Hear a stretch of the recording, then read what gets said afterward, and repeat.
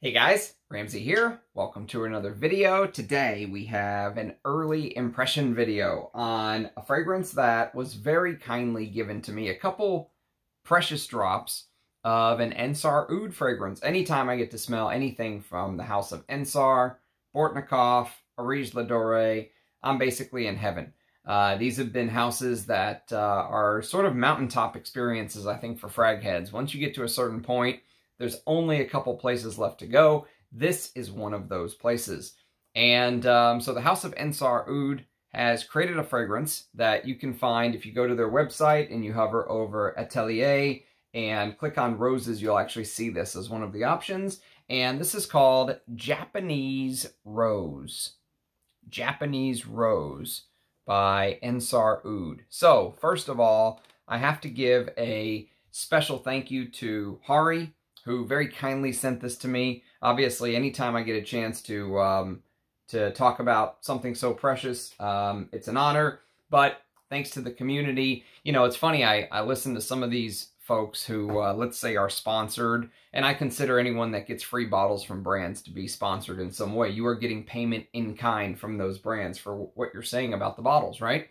And, you know, I hear them say things like, well, I wouldn't be able to talk about the things that I talk about if I didn't say good things about the fragrances, the houses that send me stuff. You know, if I say anything bad, they'll stop sending it to me, and then and then I won't be able to continue doing this channel. But you know what's funny is I've taken the exact opposite approach, and I have more samples and stuff from the community, from people like you, and I wouldn't be able to. I mean, it's so expensive to load up on these. Even these little samples can become very expensive.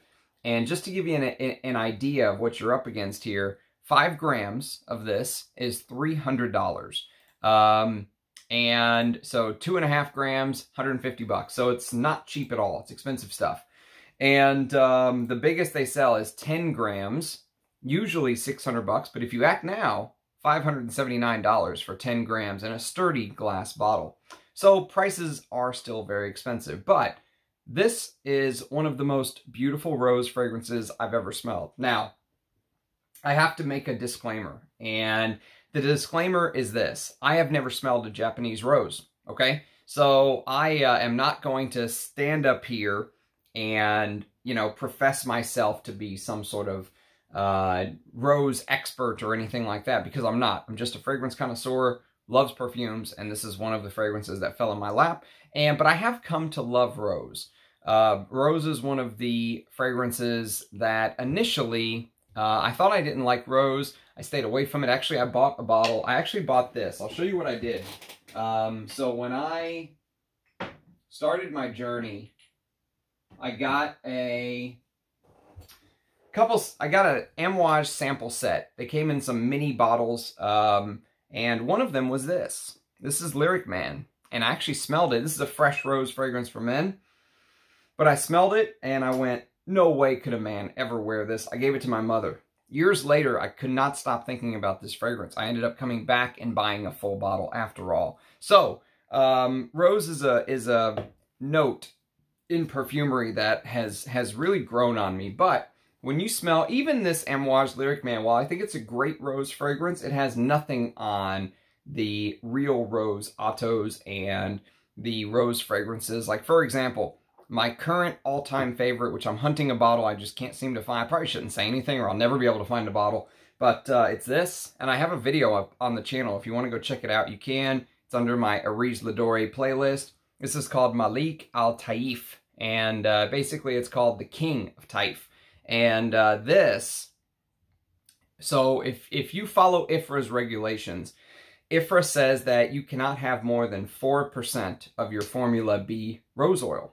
And this has 40% pure rose oil, Taif, royal grade Taif rose oil.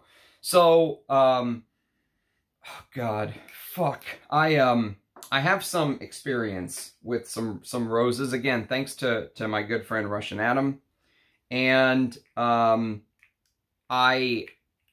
gotten a chance to smell some of the autos. Like, for example, this is Indian Red Rose Auto. This is This is Indian Pink Rose. This is Iranian Rose. That's a beautiful one. Iranian Rose is fantastic. So I've had a chance, actually, if you go to my playlist again and click on interviews and you go to the Russian Adam interview 2, we went through every single ingredient. He was kind enough to basically go ingredient by ingredient. So I'm only saying that because I'm not claiming I'm an expert, but I'm also not a novice, is basically where I'm coming from. I have had a chance to experience some of the pure rose Autos from across the world, and I've got some experience with some rose fragrances. And so that's my frame of reference where I'm coming to this, but I'm not holding myself out as like a Japanese rose expert or anything like that. So let's talk about the scent. Here's kind of my initial impression, and I'll read you the blurb that Ensar's website has listed. But I've had it on for a couple hours now. And the first thing that comes to mind is you will notice that there is this fresh lemoniness to this particular release. And it starts off smelling actually very similar to my favorite rose fragrance of all time, which is this one. This is Taif Rose. So if you've ever smelled Taif Rose, it has this fresh sort of lemony character to it. Oh, it's beautiful. Easily my favorite rose of all time. And you will get that in Japanese Rose. When it first hits your skin, you're going to notice just how fresh. It has the lemony freshness of Taif Rose, but it has some other bits and pieces of other rose fragrances combined, in my estimation. So you're going to get a little bit of the fruitiness of, let's say, Russian Rose, or actually, if you go to Areej Dore's Instagram channel, he has a story about a fragrance called Azerbaijan Rose 1972. So it's a vintage, 50-plus-year-old fragrance. And Azerbaijan Rose 1972 has this sort of fruity character to it. And you get a little bit of this fruity pear-like, and we'll talk a little bit more about the fruitiness as well, but you get a little bit of that in Japanese Rose. And finally, there are some honeyed aspects as well, which I don't know if this is...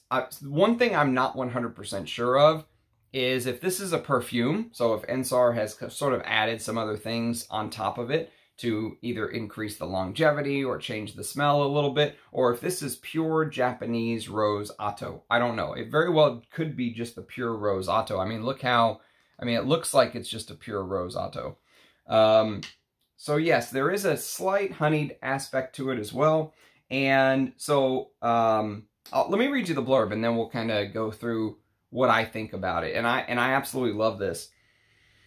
I love the smell of it. But here's what Ensar's website has to say. It says, Japanese rose oil is among the rarest essential oils in the world. It doesn't take much to find the finest Bulgarian, Turkish, or French rose oil, but very few essential oil suppliers ever have Japanese rose oil in stock, including the most reputable companies in the world. Case in point, it took us almost 4 years to finally have some to offer you again. The harvests are extremely limited, and extraction costs are higher, while all the besotted rose lovers and leading perfumers stand in line calling first dibs. Rarity aside, Japanese Rose is easily one of the most beautiful, soul-stirring scents on earth. Enjoy its tenacious, piercing aroma that puts your nose up close to early spring petals in bloom, an absolute perfumer's delight, and a fragrance famous for stirring up romance at home. If you scored one of the bottles from our previous batch, which sold out in 2019, you'd be keen to know that this harvest is more sensual than that one. Compared to that one's red colored darker tone, this extract is less herbaceous, clear in color, like an Auto, and, believe it or not, the scent of the pure rugosa petal smells more pristine and accurately captured. And it says, quick asterisk, this harvest is an indispensable ingredient in creating EO parfums. Due to the difficulty in replacing it, only a limited amount is available for sale. So there you go. That is straight from the Ensar website. I will make the thumbnail that he has listed when you click on it, so you can see kind of what the Japanese rose looks like if you would like. And so yeah, when you look at the thumbnail, that's going to be the Japanese rose. So here is sort of my take on this. So when you apply it on skin, and so Ensar's website says that it is a piercing smell, and I would say the beauty of this smell, honestly, almost just stops you in your tracks. For the first hour, especially the first hour to 2 hours, let's say, because it's been on my skin for a little over 2 hours now. It is absolutely, they say, soul-stirringly beautiful, and it is. It is stunning. It is a stunning, I mean, think about it like this. If, it can completely change your day, because imagine if you're in a bad mood, right? And you've had a bad day or something, and you smell this. You smell this particular rose, this high-quality rose scent. It'll instantly make you happy. It's such an amazing experience that it has the ability, I think, to alter your mood. And, you know, imagine this sort of scene, if you will. Let me set the scene. So imagine that you are outside and the sun is shining. It is a beautiful day. You're surrounded by, let's say, family and friends, and you are burying your nose in one of the most lush, full, delectable, you know, just almost, the rose is almost, let's say, dripping with moisture. And you bury your nose inside of that rose, and you smell the most amazing rose smell in your life. How can you be upset, or how can you have a bad day doing something like that in those times? How could you have a bad day? And that's basically the way that this scent hits me in my brain. So we've established sort of the mood of the scent. This is a happy, soul-stirring scent, as Ensar says. And it is. I mean, how can you be upset smelling such a beautiful smell as a high-class rose?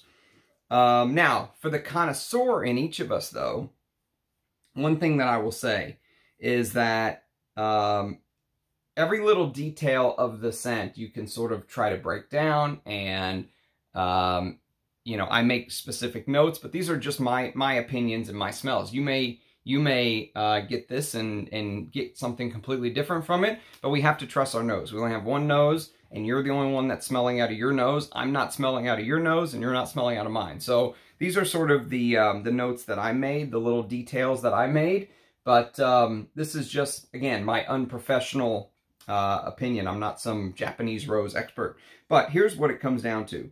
So everyone who is a fragrance connoisseur, if you're watching this, you're probably either a fragrance connoisseur or you're on your way to being a fragrance connoisseur, is the way I kind of see it. And we all want to be able to sort of see the gears turning, almost like looking into a clock or a watch and seeing the gears turning, or, you know, peeling away the layers of a rose. You could peel the petals of a rose away, right? Or let's say you peel back the blanket or the cover to see what's underneath. We all want to know how things work.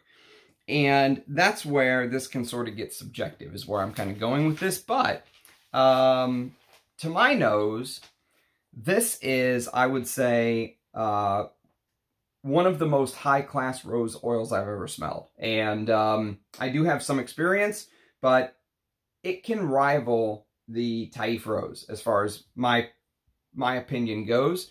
This is one of the few rose scents that can really rival the Taif rose in smell to me. And the reason being that it has sort of that same fresh opening. And if you look at the inside of the Japanese rose and look at the picture that I put as the thumbnail, or actually go to Ensar's website and take a look at the picture that he posted there.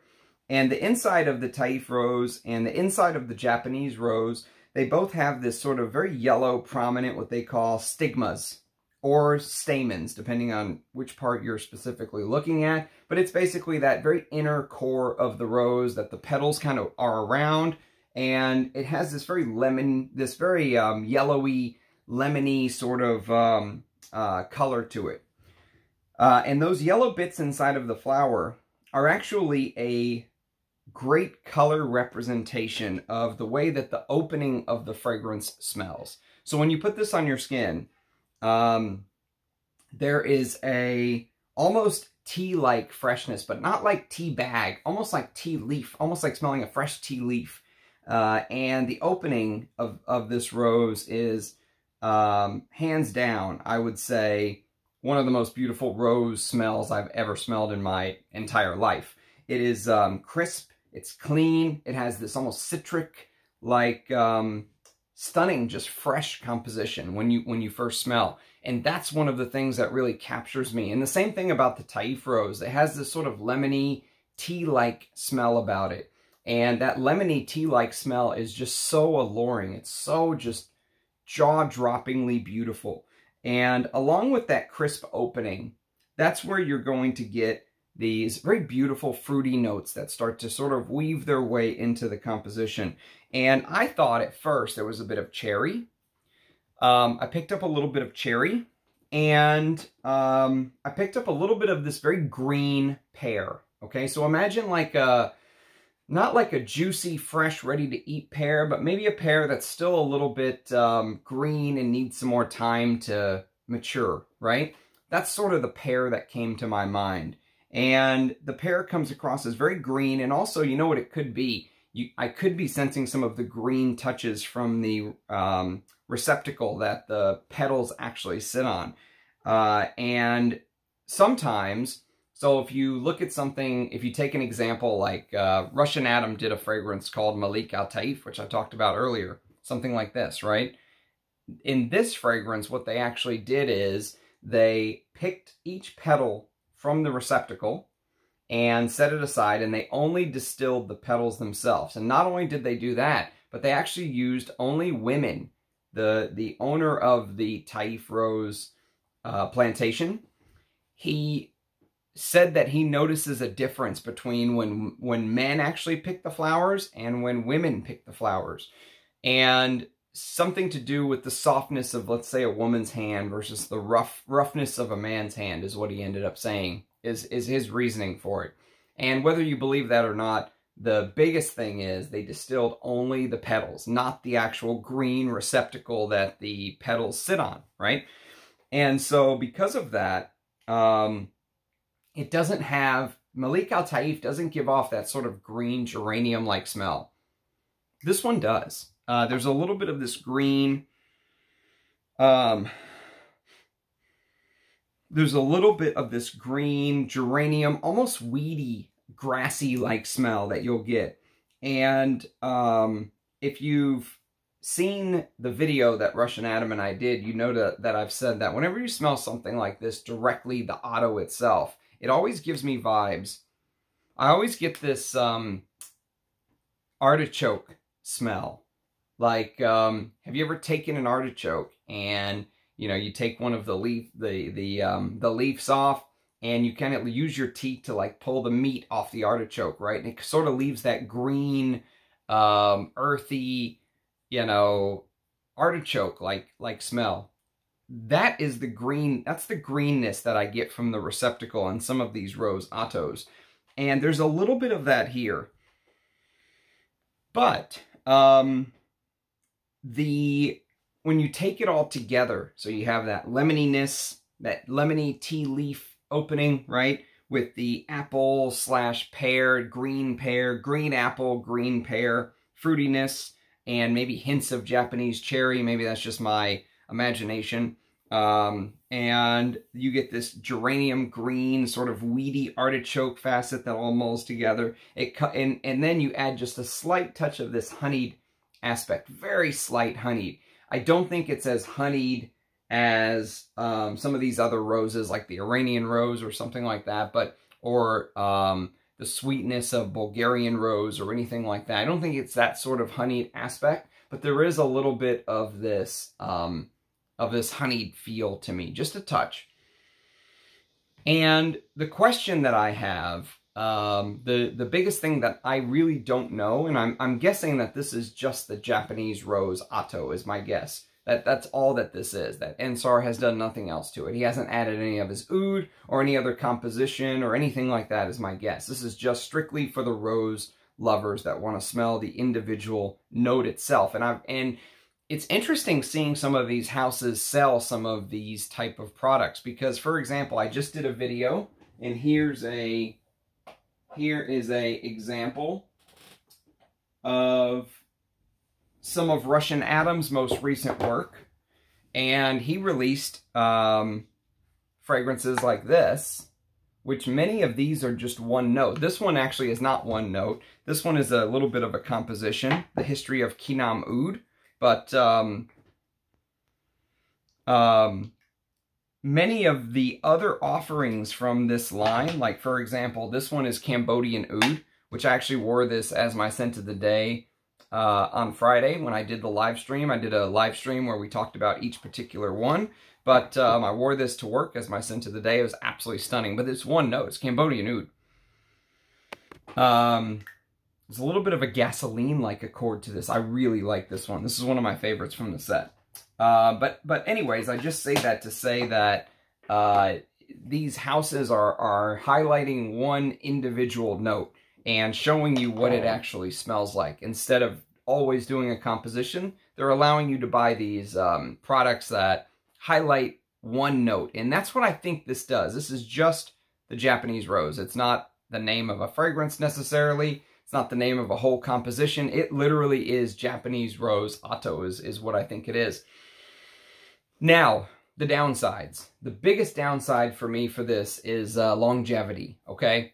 If you were a multi-millionaire or a billionaire, you could just douse yourself in this stuff. Just every couple hours, just reapply. It is already starting to get very faint after a couple hours. But I will tell you what, really it's like a 2-hour lifespan on my skin is what it feels like. Because now it's really starting to get fainter and fainter. I can still pick it up, but it's not as beautiful or as clear, as crisp, as piercing as Ensar says on his website. As especially the first hour. The first hour is like you're sitting there almost drooling on it. Like, my goodness. It is so unbelievably beautiful, but it's gone in a flash. And that is a big downside when you're paying $579 for 10 grams. Extremely limited, very rare, very similar setup to the way Russian Adam did this set here. This was, some of these bottles, there was only 50 of this bottle made for the entire world, right? And so very, very extremely limited, rare, harvest and ingredient. And it's really for, I would say, the big time connoisseurs that really want to know what Japanese rose smells like. What does the Japanese rose on its own smell like? So for me, it is not worth that sort of money. If it wasn't for Hari, giving me a few precious drops to get to experience this and do a video for you guys, I would say it's not worth the price. It's not worth the price of admission. Even the let's say 2.5 grams for 150, I don't even think it's worth it. Even if you just really want to know what some of the finest rose oil on earth smells like, I still don't think it's worth it. But maybe that's because I still have all of these beautiful rose oils that I can sort of play with on my own time. But I think the price is just very prohibitively expensive, but that's the audience that Ensar is going for. So those are really my two biggest questions. Has he added anything to this, or is it just the Rose Otto? And the longevity of this is severely lacking. But for that first hour, I will tell you this. If you're a rose lover, and let's say, here's a rose fragrance, for example, that doesn't get enough love, but I absolutely love it. I think it's one of the best masculine rose fragrances of all time. This is Azzaro Acteur, let's say, right? So if you like these type of rose-centered fragrances, if you just maybe want to take the next step and see what does a high-quality rose oil smell like on its own, outside of the composition. If you've never had a chance to smell some of these individual Ottos, then maybe this could be something to consider. But that is a very tough, it's a tough sell for me. For me anyways, it is. I would rather have something that lasts longer, maybe even in a composition. I mean, I got this for 25 bucks or 30 bucks or something. I mean, extremely small amount of money for the value for money that a fragrance like this gives you from the past. Discontinued from 1989, I believe. And so I really do feel like you can maybe spend your money a little bit more wisely, but for the true connoisseur that wants to really dig into the rose spectrum and maybe smell something extremely rare and unique. And I mean, Japanese rose, I almost never hear anyone talk about Japanese rose, to be honest with you. It's usually the Bulgarian rose and all that good stuff, you know, that you usually hear people talk about. Also, one thing I will say that I didn't mention earlier, it just hit me, because in the dry down, it does turn slightly powdery. Slightly powdery. You're going to pick up a little bit of this powdery aspect to the rose, but mostly, like I said, it's that clean, crisp, tea-like freshness, lemony freshness. It's a beautiful fresh rose that I really think can rival the Taif rose, but it's extremely, extremely expensive for what you get, and you just wish it lasts longer because the smell is just so beautiful. It's so gorgeous. It's almost heartbreakingly beautiful, but it's gone in a flash. An hour or two goes by like that, and then you got to reapply. But I'll tell you what, for that hour, especially the first hour, it is heaven. It is pure heaven if you're a rose lover. So I hope you appreciated the quick late night insight, quick hit video.